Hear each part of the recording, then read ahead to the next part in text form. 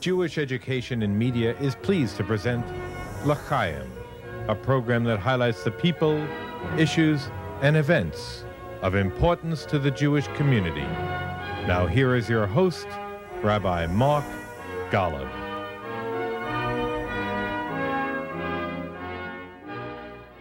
I'm Mark Golub, and at this season, as we join with the rest of the nation in celebrating the United States of America, I am delighted to have back with us again an individual whom I consider to be the most engaging, brilliant scholar in the field of American Jewish history.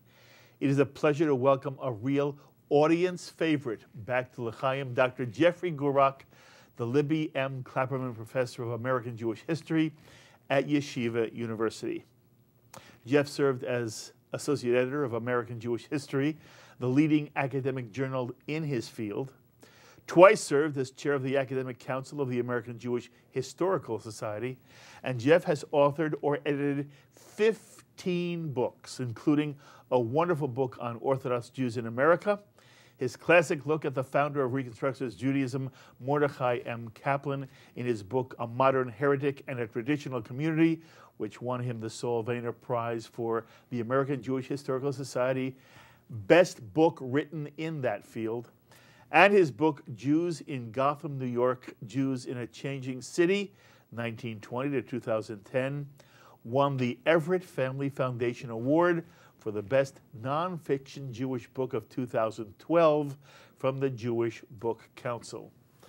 And he's appeared in documentary films. He's also a fabulous speaker whom I hope you get a chance to hear when he's a scholar in residence or a featured speaker in a synagogue or Jewish institution in your community. And Jeff, thank you so much for joining me again. It is always a pleasure to have you here. Well, thank you very much. It's very nice after 40 years to be an overnight sensation with my latest book, but it's always a pleasure to talk about American Jewish history to the Shalom TV family and community, and look forward to our discussion about American Jewish history this afternoon. Good. By the way, the most recent book you did as we're taping, right, which won, again, the award was? The Jewish Book of the Year Award from the Jewish Book Council. Yes, yeah. very exciting. Very impressive. Very exciting. It's part of a set, yes? Yes, okay. And in a sense, I share the award with a group of other scholars. There are 3 volumes to this set, starting with the arrival of the first 23 Jews or more in 1654, up to the Bloomberg administration, where I end my book. So in a sense, I share this award with Howard Rock, with Annie Pollin, with Dan Sawyer, and Deborah Dashmore was the overall general editor, who did a great job of keeping us together. And you know, it really was a wonderful experience working with these scholars. In many respects, our meetings were contentious, but because we have different visions of what the books should look like. But in the end, I think we put together a series of volumes which, as a group, we hope will be the standard works on New York Jewish history. Imagine the largest Jewish city, diaspora city in the world, up until now, has not had a comprehensive treatment. There's so many books written about New York Jews, but no one put it all together but our team of 4 or 5 scholars. And Diana Linden did an accompanying visual essay for each one of the volumes. Mm-hmm. So I think it's a handsome book, they're handsome books, and we're very proud that we got this award. Well, we were lucky to have you do it, and you know, even as you talk, I could digress. I'm not going to, only because I really want to talk about the sweep of Jewish history in America on this, in this setting. But one time I would love to hear more about how the book, how the series, the set, came to be. And when you talk about the fact that there were, you know, you sat with some extraordinary scholars as well as yourself, and you disagreed, it would be interesting to know how, but I don't want to go there now. Yeah, that could occupy the entire, the entire show, right. But it was, okay. Again, it was always business, not personal. Yes, different visions of how do you spend the amount of words you have and what do you emphasize. I'll just tell you one quick vignette. Who's more important in 1980s New York Jewish history, Woody Allen or the Lubavitcher Rebbe? Well, the answer is it all depends on how you structure your narrative. And that was just... I am not going to let you suck me in. Okay, fine. Because I would love to go there. On at a different day, you'll sit at the same table. That is a question that I would love to do. but we're not doing it now. Okay. Okay.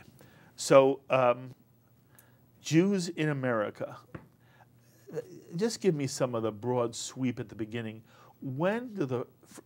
Are there any Jews at Plymouth Rock? No. Okay. So when did the Jews first set foot on what we call American soil? You know, it's nice to say things like, we used to think such was the case, but now we think differently. So the iconic image we have is the arrival of 23 Jewish refugees from Brazil, from Recife, who arrived in New Amsterdam in 1654, in the fall of 1654. And the accepted narrative was that Peter Stuyvesant, who was the governor of the colony, does not want these Jews in. These Jews are not forced to leave. They petition the Dutch West Indies colony that owned the Dutch West Indies Company that owned the colony, and Jews are allowed to stay in the colony. So there are 23 Jews. We don't know their names.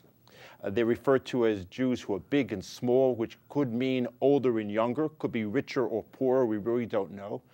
But we also know today that when they arrived, there were already two or three Jews already there who had come with passports from the Dutch West Indies Company. So those three Jews, the two most important are Asher Levy and his wife Miriam, who stay in the colony, are the first Jews, and they get permission to stay, and they begin the process of emancipation without the debate over these 23 Jews. Now, Peter Stuyvesant gets his wish almost. The reputation he has is that he's anti-Semitic. To what extent is that true as far as you know? Well, he is anti-Semitic, but I think the important thing about his anti-Semitism is that in documents that we have from that period, he says if we let in Jews, we'll also have to let in Lutherans and Papists, Catholics. He's also not happy with Quakers. He wants to create a homogeneous colony, maintain a homogeneous colony. And I would say, building upon that, if you look at the first 150 years of American Jewish history in terms of anti-Semitism, you have Stuyvesant saying, I don't want Papists in the country, and I don't want Jews in the country.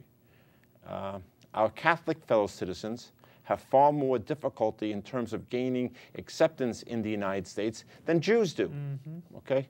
Now it's somewhat of a funny statement, but it has a lot of truth, that Jews and anti-Semites often have one thing in common. They both see Jews as in the center of all activity. Mm-hmm. Okay. So in the early American experience, Jews are incidental in many respects to the story. When we're allowed to settle, we acculturate rapidly, we are few in number, and we are not highly problematic for the Protestant majority. Mm-hmm. Catholics, on the other hand, okay, how many Catholic presidents have we had? We've had one non-Protestant president. Catholics, on the other hand, the fear of papacy, the fear of the Pope, loomed large in American minds. The Know Nothing Party in the 1840s, the 1850s, and of course when in 1928, when Al Smith runs for president, there's anti-Catholicism. And of course, Kennedy in 1960 has that very famous speech to the Protestant ministers, I believe in Houston, Texas, and saying the Pope's not coming to America. Mm-hmm. So is Peter Stuyvesant anti-Jewish? Yes. But it's bigger than anti-Jewish. It's Jews and other folks. Mm-hmm.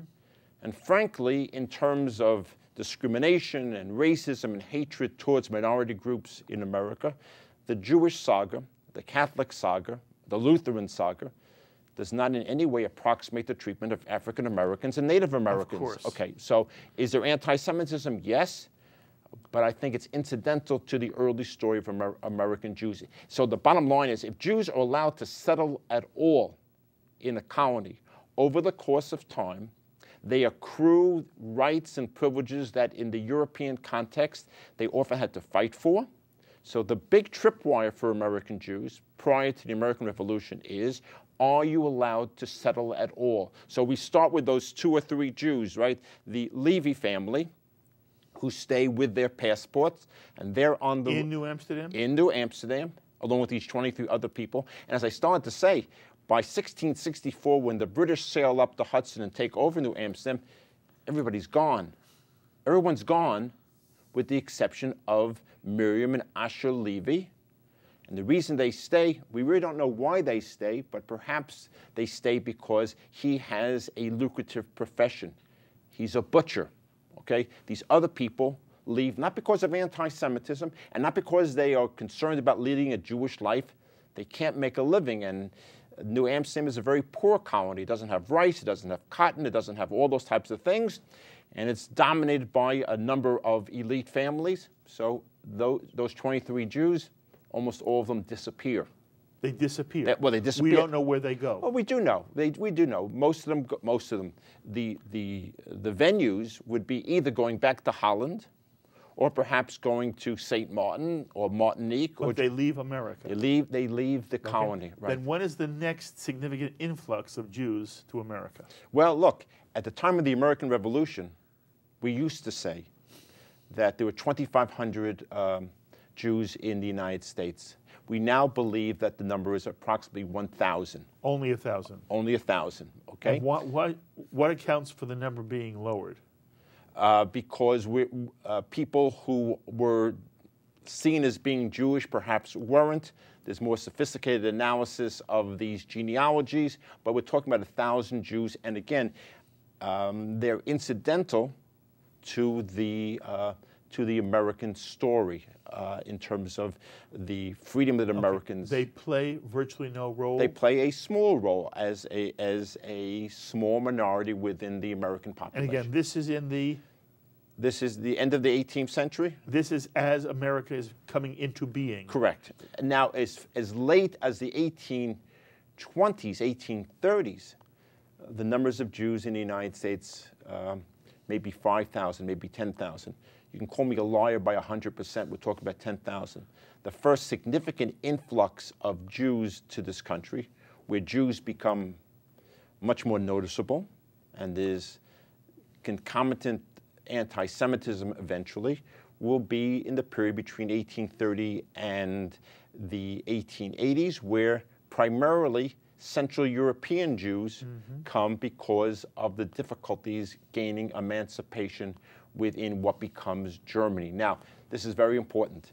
We used to refer to them as German Jews. There are no German Jews because there's no Germany till the late 1860s. We're talking about people who come from Central Europe or East European Jews who are leaving the Tsarist Empire early, coming to a place, Polish Jews, for example, come to Prussia, and then they come to America, and they're carrying Prussian passports. But they're not German Jews. They're not Prussian Jews, they're Polish Jews. Right. So there's a very large Reformed congregation in St. Louis, which began as an Orthodox congregation, like most Reformed congregations in America began as Orthodox. We have their constitution, and they say from here on in, our Jews are going to pray according to Minhag Polin, the Polish ritual, which indicates that's their ethnicity.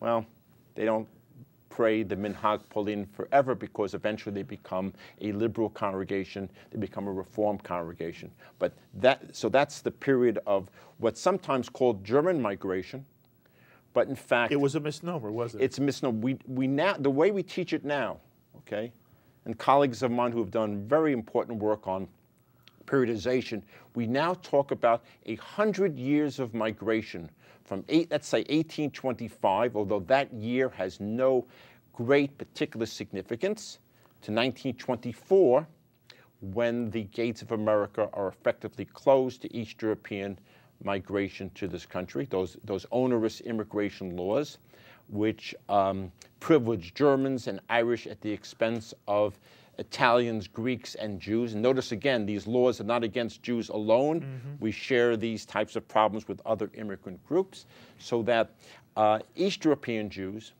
are coming to America in significant numbers before the pogroms of 1881. And while we're on the subject of pogroms, pogroms should not be confused with Nazi Einsatzgruppen operations. They are random, they're indiscriminate, they are poorly organized, and in fact, we know that more Jews leave Lithuania, where there are relatively few pogroms, than Ukraine, where there are more pogroms. They leave for many of the same reasons that bring other people to this country, and that's economic opportunity. But now you're talking about the 19th century already. Late 19th century into World War I. So let's go back a little bit. Right. Okay, I want to go back to the Revolutionary period. By the way, everybody talks about the Touro Synagogue in Newport, Rhode Island, as the oldest synagogue. Place that for us. At what point does the Touro Synagogue in Newport, Rhode Island become a significant factor in Jewish life? And from 1654, from the middle of the 17th century to the American Revolution, Right. obviously there are some Jews who come here. You say we have about 1,000 by Right. 1776. And the only thing that we know a lot about is either the Spanish-Portuguese synagogue in New York, share with Israel right off Central Park West. Mill Street, which the is South William Street today, Right. in the Wall Street section of town. Or the Touro Synagogue. Well, there's also Mikveh Israel in Philadelphia. But let's go back a step. So place those for us. So first of all, at the time of the American Revolution, maybe there are 5 or 6 synagogues in the entire country, okay? Because Jews are situated primarily in New York, Pennsylvania, the Carolinas, South Carolina, Bet Elohim, which becomes the first Reformed congregation in the 19th century. This is in Charleston. Charleston, South Carolina, Yep. right? Congregation in Georgia. And so those are your five synagogues. In fact, there are really no synagogues, no permanent synagogues in America until around 1700. Now, Shereth Israel, the Spanish-Portuguese synagogue, In New York. and they date themselves from 1654. That's very questionable. The first evidence we have of a synagogue is from a map of New York that's drawn by a Christian minister, a Chaplain Miller, in 1693. Mikveh Israel of Philadelphia becomes very important Jewishly during the American Revolution when patriotic Jews like Chaim Salomon and others flee New York when the British take over New York, and they fructify the growth of Mikveh Israel. The Touro Synagogue in Newport Rhode Island. in the 18th and 19th century goes in and out of existence a number of different times because of the migration of Jews into and out of that area. So another thing we talk about now is not so much the building of synagogues, but of the demographic fluidity of colonialists and Jews. Jews are part of America, are part of a larger New World community. Perhaps the strongest relationship that Shereth Israel, Spanish-Portuguese, and Mikveh Israel has, apart from London and Holland, would be with the Caribbean. So it's a more complicated, the more we look at these things, it's a more complicated story. Now, I've been in this business now 35 years, right?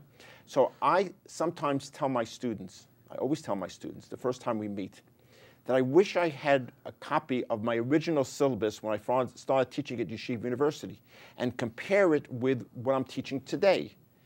And there are very few books that we used back then that we still use today because we look at things so differently because of, I'm going to say, younger scholars who do all sorts of groundbreaking work which challenge what we used to believe. One of the nice things about teaching American Jewish history is the fact that we are a very dynamic field, and a lot of things that we considered gospel have been challenged. Give me one example. Well, the best example is the idea that Germans come first and then East Europeans come second. And the German-East European relationship, that the complexity, the patrons and those who come later. So we teach it differently now. Okay, but what about early American Jewish history around the Revolutionary period? Is there any surprise? Did that also evolve for you? Or would you say that as you teach your students now about the 5 synagogues that you just mentioned, and American influence or non-influence in the Revolutionary War, has that changed? Okay, so I'll stick to my guns that American Jews are not explicitly whispering into the framers of the Constitution and Declaration of Independence, et cetera. Okay, hold on, because I just want to make sure you work this in. Right. One of the things that I wanted you to talk about was to what extent is either the Declaration of Independence or the American Constitution or the Bill of Rights, which come very soon after, to what extent are they in fact influenced by either Jewish values, Jewish sources, Jewish individuals? Because very often the Jewish community likes to take some credit for some of the things in the Bill of Rights, the Constitution, and even the Declaration of Independence. I want to know whether that's Jewish romanticism from your perspective or whether it's historically accurate. Well, I'll take a sort of middle position and say that to the extent that historical Jewish values or Jewish traditions inform these iconic documents of American freedom, they are mediated not directly through Jewish sources, but through the Protestant framers of the Constitution. Okay, but one of the things about these documents, although Jews are not at the Continental Congress and those types, Jews are not among the framers. Jews are watching what's going on, particularly in Philadelphia, and saying that, you know what, the rights that we have not fully achieved, it's our turn too. And in many respects, we self-emancipate ourselves, even though if you look at the great documents of American freedom, and this is a unique American Jewish experience, Jews are never mentioned.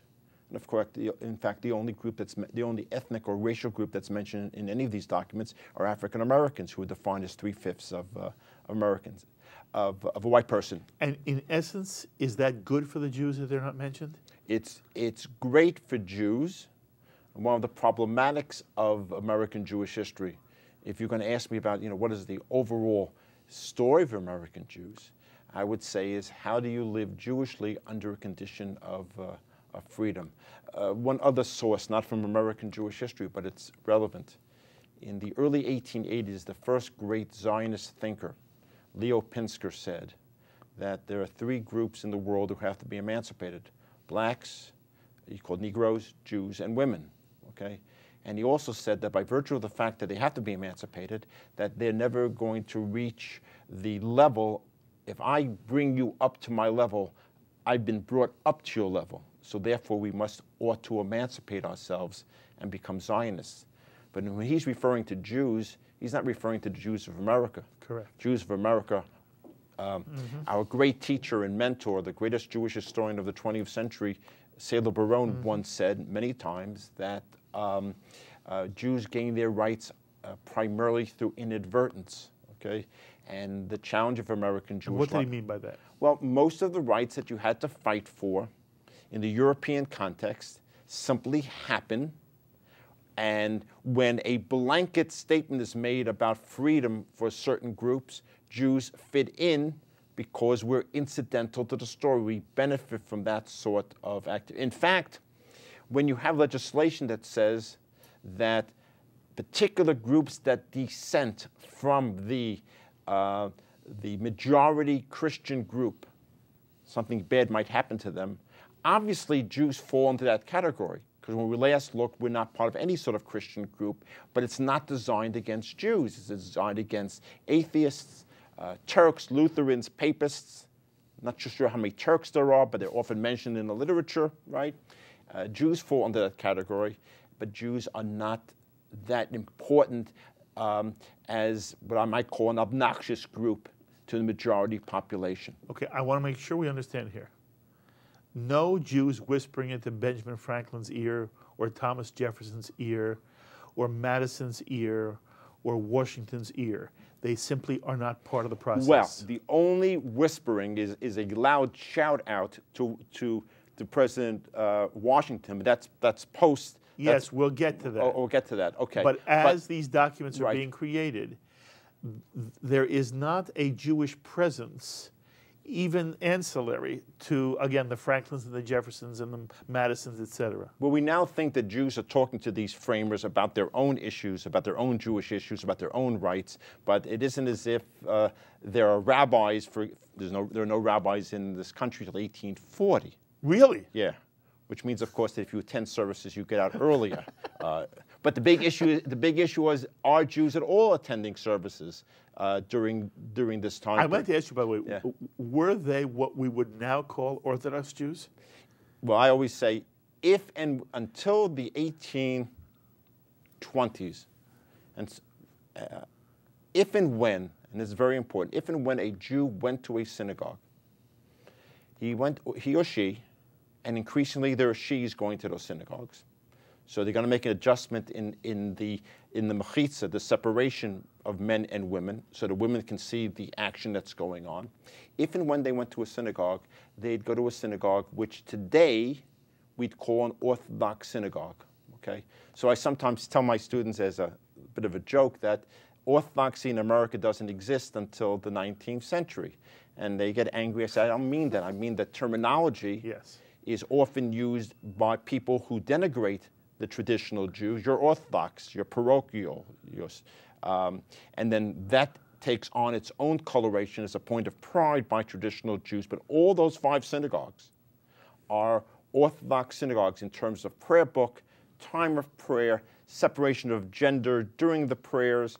Anything you can think of as an Orthodox synagogue obtains there. But the point I made a few moments ago is that we know that by the beginning of the 18th century, in New York, and I think to some extent in Philadelphia, but certainly in New York, there are women who are clamoring for the mechitza, for the balcony, to be opened up so they can see what's going on. In other words, remove the lattice work so they have a better sense of what's going on. The petitioning for this change is not articulated by the women because they're not members of the congregation.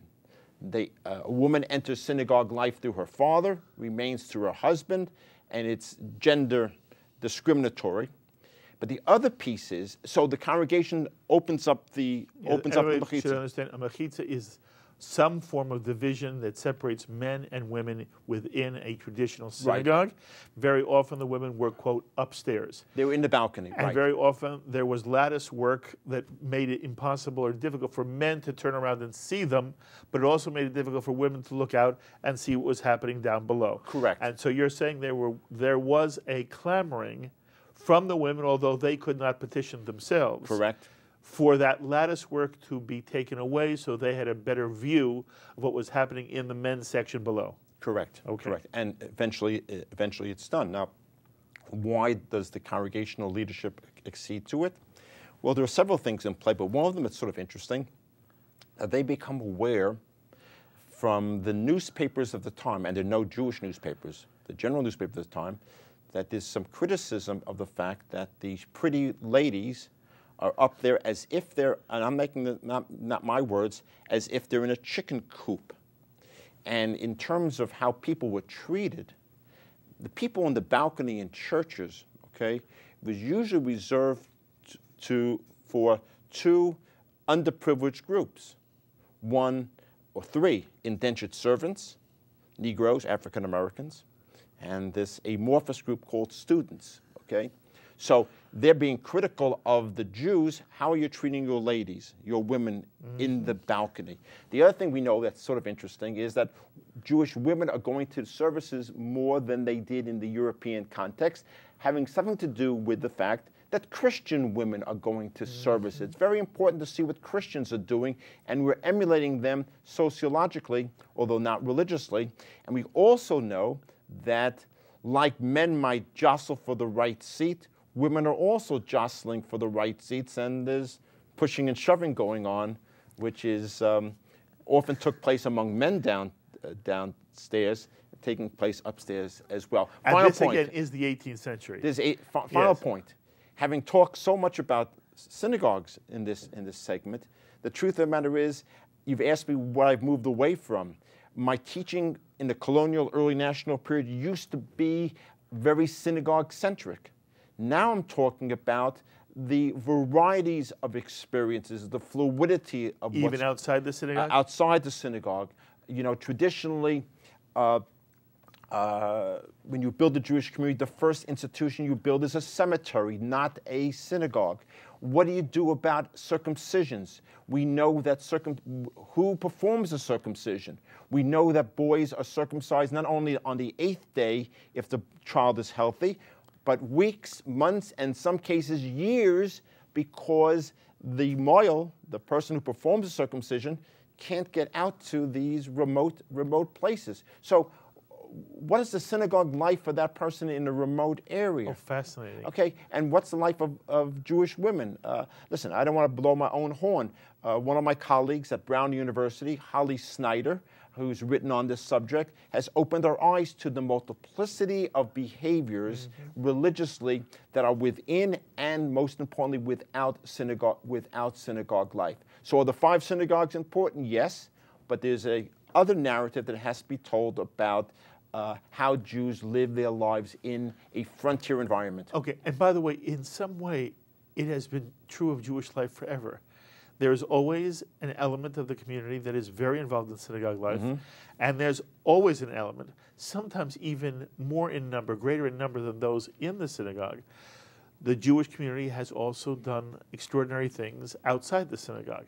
And it's interesting to hear this was true even in 17th, 18th century Judaism in America. But I'll jump to the 20th century, okay? In a book called Jews in Gotham, okay, Yes, yeah. I point out that if you lived on the Grand Concourse in the 20s, In the Bronx. in the Bronx, right? You know, a few home runs away from Yankee Stadium, okay? And you live in that predominantly Jewish neighborhood, you could believe your whole world was Jewish without ever setting foot in the synagogue. And I have this image, and we have photographs of this, we have memoirs of this, of people promenading up and down the Grand Concourse on Yom Noraim, the high holy days, some of them going into the synagogue for a while, some of them not. But the sense was everyone was Jewish. You work with Jews, you live with Jews. If you were lucky enough to go to college, you went to City College, which was 85% Jews, and you thought the entire world was Jewish, even though I know from the statistics that 30% of the population is Christian. So you have this type of informal Jewish nexus that is very, very important and becomes problematic, by the way, in our own contemporary era when Jews move from these neighborhood enclaves to more suburban environments where they are interacting with Christians. Okay, I'm coming back to 1776 Sure. again. Okay, I want to talk about whether, when Paul Revere makes this ride, whether he's calling to anybody who's Jewish to also fight the British, and whether Chaim Solomon, who, when you go to a Talmud Torah, one of the heroes of the revolutionary period for the Jewish world, Jewish community, is Chaim Solomon. So I want you to talk about who Chaim Solomon was. Okay. To what extent is, again, that over-romanticized, or does he occupy in your mind a very important role in American Jewish history? And again, when America went to war against the British, were Jews involved? Okay, so several things have to be said. First, about Paul Revere's ride. There were almost no Jews in Massachusetts at the time of the American Revolution, although there was an apostate Jew named Judah Monis who taught Hebrew at Harvard and wrote the first Hebrew grammar books in America. An apostate, though. Right. He left Judaism. Yes, in order to teach at Harvard. People do all sorts of things to get tenure, but this is pretty outside the realm. And he wrote 3 memoirs, one called The Truth, the second called The Whole Truth, Nothing But the Truth, in which he explained why he converted. And I had the privilege 4 or 5 years ago to teach at Harvard, course in American Jewish history, and I thought it would take a sentimental pilgrimage to find Judah Monis's grave, and I couldn't. It was, you know, the years and weather had destroyed his tombstone. Anyway, so as far as the American Revolution is concerned, okay, generally speaking, we used to think that all Jews were patriotic and no Jews supported the British side. We now understand that, like most Americans, Jews, those 1,000 Jews, are predominantly pro-revolution. But like other Americans, there are loyalists, and there are people, like in all wars, who are bystanders. So as far as Chaim Salomon is concerned, first of all, he's a patriotic American Jew. Where does he live? First in New York, then in Philadelphia. Mm-hmm. He's a leader of the Philadelphia Jewish community. He does lend money to the patriotic cause. He is reimbursed for his contribution. 50 or 60 years later, his family petitioned Congress for monies that he didn't get. But that doesn't seem to be the case. And you're right, he becomes an iconic figure. Actually, the present chair of the Academic Council, Beth Wenger, who teaches at the University of Pennsylvania, did a wonderful book called History Lessons, and talks about how Chaim Salomon was elevated to this position of being the great Jewish patriot. But one of our older colleagues once said that, you know, it's in some respects it's sad that America lionizes Nathan Hale, who gave his life for the country, and we elevate a moneylender, you know, which feeds into a particular stereotype. So, is Chaim Salomon important? Yes. Okay. Did he save the American Revolution? Did George Washington send an envoy to the synagogue in Mikveh Israel and interrupted services, and he raised? A lot of this stuff is part of the desire of American Jews going back in time to put us front and center in this American saga. It was important. You know what? It tells us more about us as American Jews than it does about Chaim Salomon. Patriotic, good Jew, traditional Jew, supportive of the revolution, but I don't think the revolution hinged on his particular activity. I know that's not the case. Okay. You know, when you hear the concept that human beings are endowed by their Creator with certain inalienable rights, it has a ring to it as if it is something that comes out of the first couple of chapters of the book of Genesis. But there's another side to it, okay? And that is perhaps the greatest defense of the institution of slavery takes place not down south and not through the lips of a Protestant minister, but through the lips of, in 1861, of Rabbi Morris Rafal, who's the rabbi of B'nai Jeshurun, which today is a conservative congregation in New York. In New York City, it's in New York, who uses biblical texts to justify the institution of slavery and to justify the perception of African Americans as inferior to whites, and therefore they should serve their white masters. It is a sermon which is used by Southerners to justify the institution of slavery. And again, it's articulated by a rabbi, but it could have just as well been articulated by a Protestant minister supportive of the South. And it takes place in New York City, which when I last looked is up north. Mm-hmm. So that, you know, the Torah speaks, Torah teachings are appropriated in a variety of different ways. And, you know, again, I don't purport to be an expert on the framers of the Constitution, but we all know the same people who talked about inalienable rights are denying it to African Americans. So it's a very braided history, both in terms of America and American Jews. Okay. And now what about the famous letter that George Washington first receives and then responds to Gershom Satius in Newport, Rhode Island? The Newport Jewish community. Right. Okay. So, I mean, that again seems to be an iconic moment in American Jewish history. I want you to tell me how factual it is and whether, again, we're romanticizing it all. This one need not be romanticized. This is one of the most significant documents, not only in American Jewish history, but in modern Jewish history. First of all, the quick story. As the president of the new country, Washington goes on what we might call today a victory tour. Okay, you know the old concept, George Washington slept here. Well, he slept everywhere. Okay, but he visits a variety of communities. He's trying to promote unity of Americans, And the Jews of Newport get wind of the fact that he's coming their way. So they send a letter to Washington congratulating him on becoming president of the United States, not becoming king, but becoming president, although they don't mention kingship. And they talk about their vision of America, that America, I don't have the document in front of me, but in terms of opposing prejudice, freedom for all people, etc. And Washington cribs it and writes back to them and says, well, America stands for these types of things. And most importantly, for the first time in Jewish history, Jews are referred to as citizens of the United States by the first president of the United States. So I said a few moments ago that Jews aren't formally emancipated, but this term of citizenship, it predates the citizenship that's granted in 1789 and then in 1791 in France and then in Holland, and again, citizenship that is eventually extended to Jews in Central Europe, and citizenship that's never extended to Jews in Eastern Europe until they get quasi-citizenship during the Russian Revolution, with all its negatives that come along with it.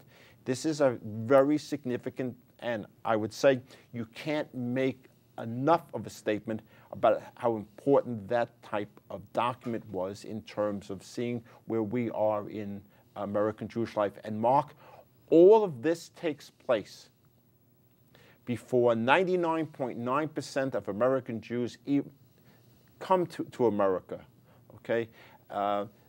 I wonder if there's any one of your viewers or any of the people involved with Shalom TV who are Jews who can date themselves back to that. But the traditions that were established, sometimes inadvertently, but this time frontally, have served us very well in terms of America being a land of freedom for Jews, which only raises the question that I mentioned a moment ago, is that given this freedom, how do you live appropriately, and how do you maintain your Jewish traditions in a country, in a world that's accepting of Jews? And that's the problematic of American Jewish history, not freedom, but the challenges of freedom in terms of our own identity. You know, and one of the things that Shalom TV does is to talk to the issues of Jewish identity and providing a modern venue for Jews to learn and to think and to address these questions of how to remain Jewish in the 21st century. And that's one of the reasons I come on this show. That's very sweet of you. It's not only sweet, it's true, okay? And this is really very true, that in contemporary times, we have to use the most modern media available to us to teach this message of survival for Jews in a 21st century environment. We could go, you know, decade by decade, 50 years by 50 years. It was appropriate, given the event that we are celebrating here, the birth of the United States, to talk about the period that really surrounds the latter part of the 18th century, the 1776s, and then the letter which came a few years later to that, after George Washington becomes the first president. But I want you to give me a general perspective at the moment. If someone were to say to you, as a student of American Jewish history, what's been the arc of anti-Semitism that Jews have had to deal with? You described how at one point, if you wanted to become a professor at Harvard, you couldn't be Jewish. I know that even when I was very young, there were people who wanted to go to Harvard. There was a quota. Yale had a quota. We know that Alan Dershowitz graduates Harvard, has all kinds of issues and problems. It now seems to be different. But I also remember talking to people who grew up in Texas as young Jews and had to literally fight their way to school. So to what extent has there been, from 1776 to today, how would you sort of summarize the extent to which anti-Semitism has either ebbed, flowed, grown, dissipated? What's Jeff Gurock's analysis? Well, there's a very long answer, but I'll just give you a few pieces. If you permit me to work backwards, I want to tell you that 2013, we are living through a period, hopefully it will continue, of unparalleled acceptance for Jews. No place outside of Medinat Yisrael, the state of Israel, are Jews is free. We've never been as free as we are today. If you can factor out anti-Israel anti-Semitism and and revisionist anti-Semitism and some skinheads in Montana, okay? The fact is that we live in an era of unconditional acceptance of Jews in the United States. Never before has it been quite as good, okay? It got better after World War II, slowly but surely, okay? Going back in time, I am so interested in the interwar period.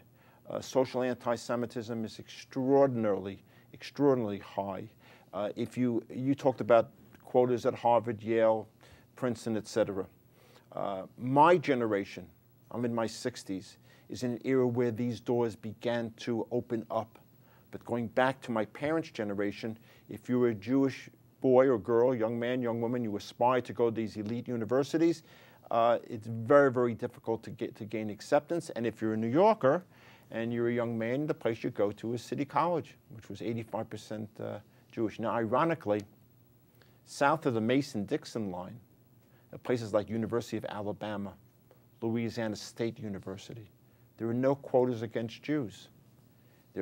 It's African Americans are barred, but Jews have it easier down there, except when some New York Jews go there, and the indigenous Jewish community is not so happy with these loud, perhaps leftist Jews showing up in the country. So the biggest problem Jews have faced historically in terms of anti-Semitism is fortunately not violent anti-Semitism, but occupational and social anti-Semitism. If my grandfather wanted to be a physician, good luck. Very difficult getting into medical school. He could become a lawyer, but you can't be part of a white shoe law firm, okay? That was off limits to Jews. But increasingly, as we move towards a contemporary period, Jews are accepted. I want you to do something I've heard you do before. It's sort of a wrap-up, you know, as we celebrate America. You have a way of illustrating the arc of the modern contemporary Jewish experience as it relates to baseball. Mm-hmm. You know, give me the summary there of the arc of Jewish life as reflected in the way the Jewish community has been treated by Major League Baseball. Okay.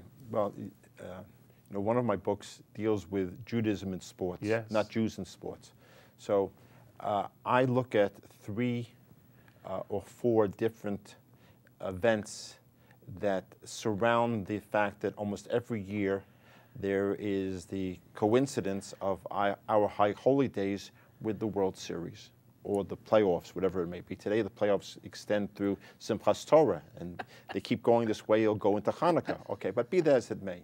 So in the 1930s, the greatest Jewish ball player of his era, to my mind, his greatest claim to fame is that he played handball with my mother in the Bronx, okay, is Hank Greenberg. And Detroit's in the pennant race against the evil empire, although they weren't called that then, the Yankees. And Rosh Hashanah, Yom Kippur are approaching. There's tremendous pressure placed on Greenberg to play on the Jewish high holy days. In the end, he plays on Rosh Hashanah, but he doesn't play on Yom Kippur. And he, although not an observant Jew, he goes into a synagogue in Detroit, I think it's Shaarei Tzedek Synagogue, and receives a standing ovation.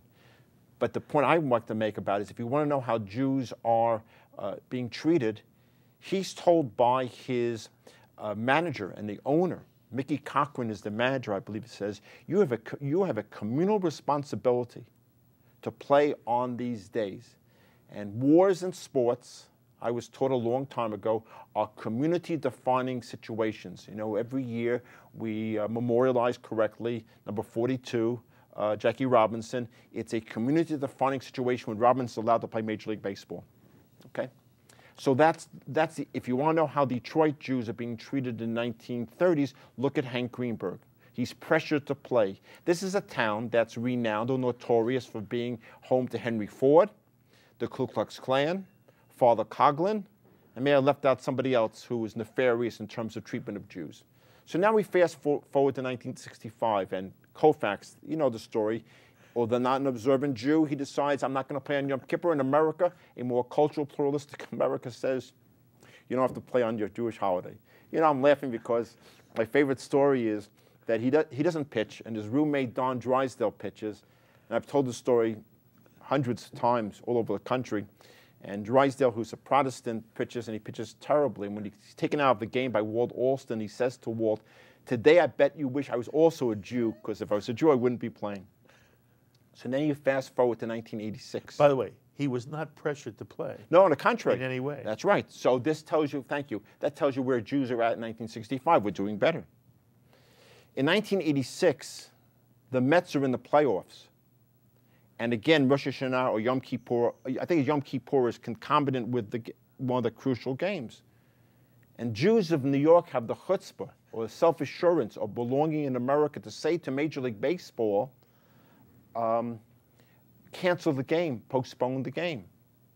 And George Vesey of the New York Times writes an op-ed piece in which he tells the fans of New York, do not worry, Jewish fans, God will intercede. He predicts there'll be great thunderstorms and the game will be canceled. And he advised fans to start building arks like the biblical Noah.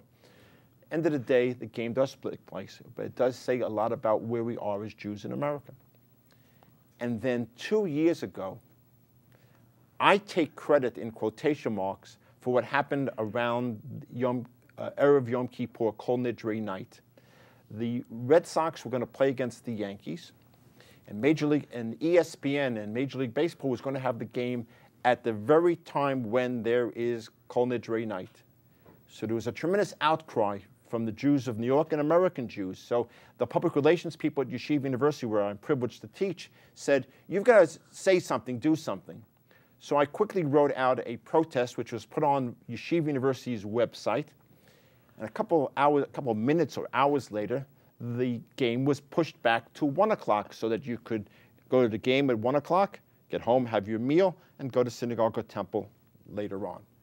So I walked around Yeshiva subsequent to that saying, hey, you know, I did it. I didn't do it. I was sort of like the Jews in the American Revolution. I happened to be there, but incidental and not important. But it says a lot about, now, why did Major League Baseball fold to this? A, because it was the right thing to do, and B, because, frankly, I think the economic power and influence of Jews in the United States, in any event, it was the right thing to do. And I want to finish this by going to a different sport and to move away from New York.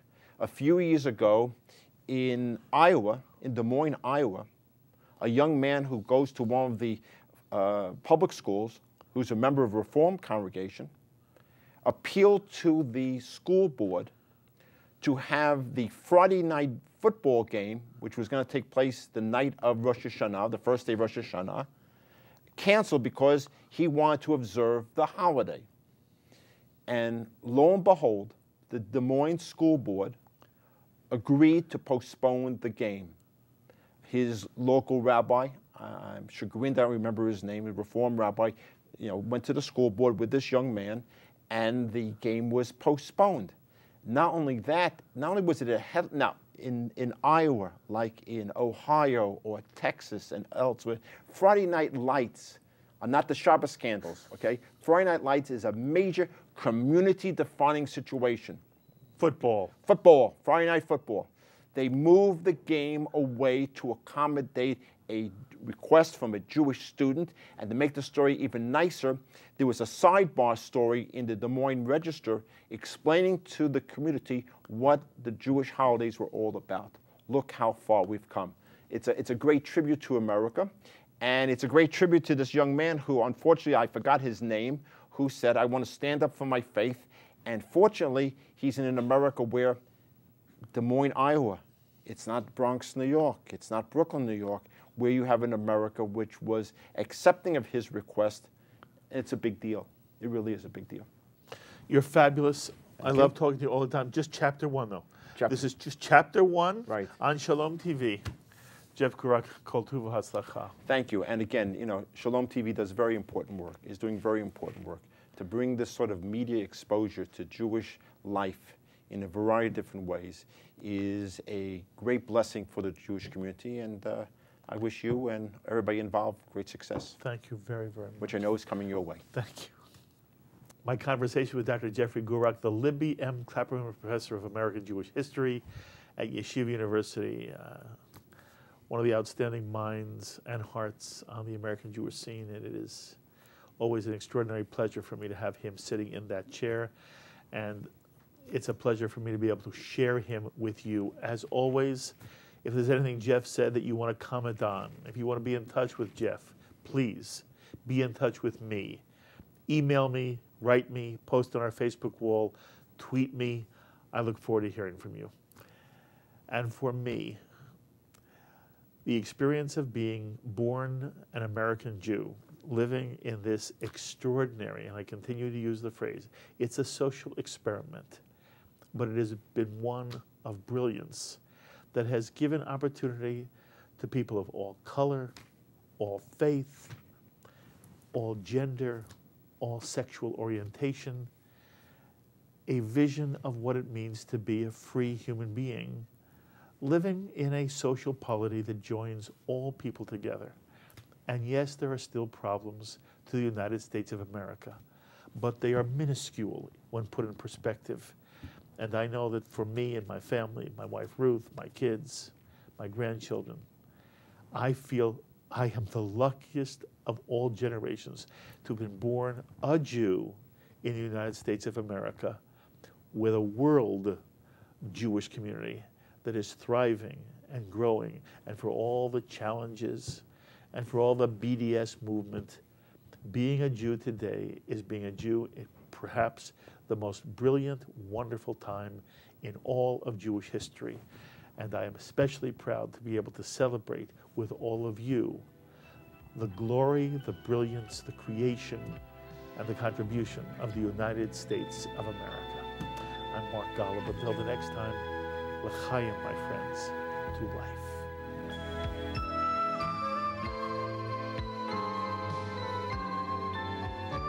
We would be pleased to send a complimentary DVD of this program to anyone who wishes to support Shalom TV with a tax-deductible gift of $36, double chai or more, to the nonprofit organization Jewish Education in Media. Simply visit the Shalom TV website homepage and click on the Donate button to make a donation by PayPal or your credit card.